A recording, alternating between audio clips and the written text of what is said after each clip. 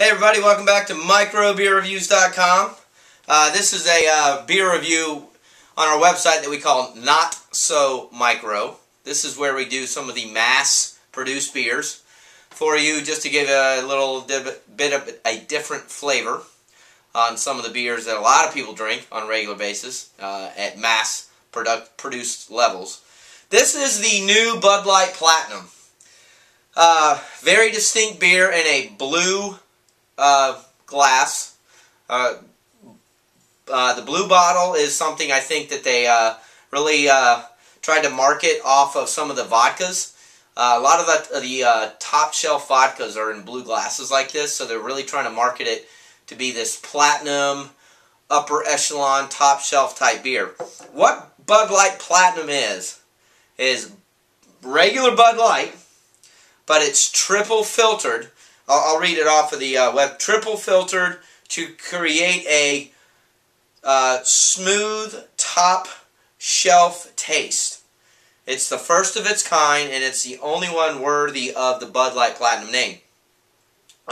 Basically what they're trying to do is they take Bud Light, they triple filter it, the alcohol content goes from 4.2 to 6.0, and they're marketing it off of kind of that late to mid-20s, early 30, late 30 bar scene type individual, kind of trendy, going up to the big city bars, and instead of just drinking Bud Light because you're top shelf, you're going to drink Bud Light Platinum. Now, one thing that's really interesting about this blue bottle I want to mention, ANHEUSER-BUSCH is, everything I've researched, the largest recycler in the world of cans and bottles. Blue glass is not recyclable in most of the recycle centers. I can tell you in our area, they don't recycle blue glass. And if you look at a company who kind of holds their hat on being the biggest recycler, I was shocked that they used the blue glass. Now they're doing it to make the beer special. Let's talk about the beer. The beer looks like Bud Light. It's a light, very straw-colored beer, very thin in texture, very little carbonation, very little head. When you smell it, it smells like Bud Light. I can smell the difference between Bud Light, Coors Light, and Miller Lite. If you were to blindfold me, I could absolutely tell you just by smell the differences. This one tastes like Bud Light to me, with an alcohol aftertaste. Now granted, you're looking at 6%, which is what most of the micro beers are. Regular Bud Light, Miller Lite, they're at 4.2% roughly. So you're at 1.8% greater than the normal blend that you're used to. This is all about marketing, in my opinion. They're trying to reinvent Bud Light for the trendy 30-something-year-old going to the bar to hook up, and you want to be somebody special. And I don't mean that as a dig, as a degrading comment.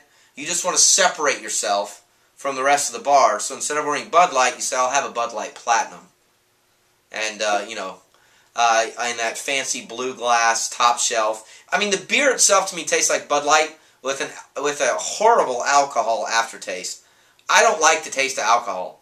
So I don't like very high alcohol content beers. I love micro brews, IPAs are 7%, but they don't taste like alcohol because they have so much infusion of hops and different, whether it's fruits or barleys.